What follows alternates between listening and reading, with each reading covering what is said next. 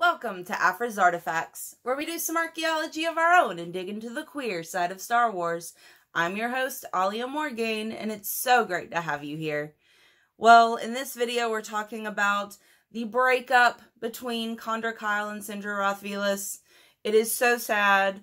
Sinjir feels unworthy of Conder. He feels like he's a bad man who does not deserve Conder's loving, gentle nature. And here we have the actual narrative where they break up. Conder asks, "You all right?" It's a loaded question. Conder knows that Sinjir is most certainly not all right. Whatever bliss the two of them possessed prior to Liberation Day has dissolved like a sandcastle under siege by the sea. Stress has throttled them both. So when Conder asks that question, Sinjir wonders if it's wise to give the real answer. But he's tired of pretending otherwise. "I am both better now than I was, and worse," he says. What he does not say is, "I killed a man because he upset my friends," which only confirms for him what he's long suspected and irresponsibly denied. Sinjir is not a good person. He is a bad man with a talent for bad things. Conder comes over and takes Sinjir's hand. Conder's hands are warm. Sinjir's are cold. "It'll be okay," Conder promises. But it is a promise he cannot know. He's sweet and optimistic, translated naive as a wandering waif. Sinjir decides in that moment. He leans forward and kisses Conder hard, and then tells him, "I am not the man for you, Conder Kyle. I am a moral weather vane spinning in this hurricane. You need a nicer breed of man than I." He thinks, "I love you, but that doesn't matter." Yet those words never make it to his lips. All he does is leave. Oh, it's so sad. So he tells Conder that I'm a bad man, you need a good man.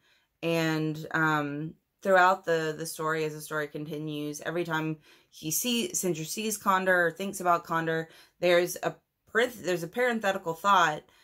So in parentheses, there's a thought like, "Damn it, man, think about something else," or "Why can't I get him out of my head?" So it's constantly, you see that this is not truly the end for them.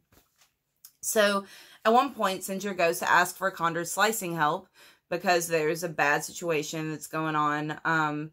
Leia has a bug in her apartment. And so they're going to figure out who the bug is from, where the bug is, all that sort of stuff. So Sinjir asks, "May I come in?" Conder. "And if I said no?" Sinjir. "Then I would pout so powerfully my moppishness would take corporeal form and kick the door down." "Will you help?" he asks Conder. "On one condition." "There are no conditions.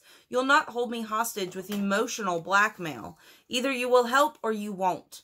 Conder sighs. "I just want to know why you left me." Sinjir. "Because we were done." Conder. Conder, you could have fooled me." Sinjir. "Obviously I did fool you." The Slicer chews on that. "Yes, indeed you did at that." He's angry now. "Good. Be mad, you fool. Don't be so daft as to fall for a villain such as me." Conder says, "I'll help you." So, despite the situation, Conder is such a good guy that he does help them. He does help them find the bug. And then later on, Conder gets kidnapped. And although a senator's child is also kidnapped, all Sinjir is worried about is Conder and saving him. So Sinjir's thinking of Chewie being Han's co-pilot, how he's furry and smelly and all these things, but that he is Han's co-pilot. So he thinks, and yet that was the man's co-pilot, his friend, his family. I have co-pilots too. It's taken Sinjir some time to see that. Certainly he's come to see these people around him as his friends, his family. And yet there's one more co-pilot out there. Conder Kyle. "Damn it, Blast. Damn it. I never should have left him." Conder makes Sinjir a better man. Just as Chewie helped to make Solo one too. We both need our co-pilots, it seems. "We need to think," Sinjir says, "because I need to get Conder back. He's important to me, Solo. You understand?" I hear you loud and clear, says Han Solo. So that's the straw. The last straw is when Conder gets kidnapped and Sinjir's like, oh my god, I've got to save him. I can't live without him. I've got to be with him. And then in the next video, you'll see what happens when they find each other again, when Sinjir ends up saving Conder and how that interaction goes. And it is so sweet and so wonderful. And I just love these two. I think they're great. Please comment down below on what you think about their breakup, what you think about this down along with the ups.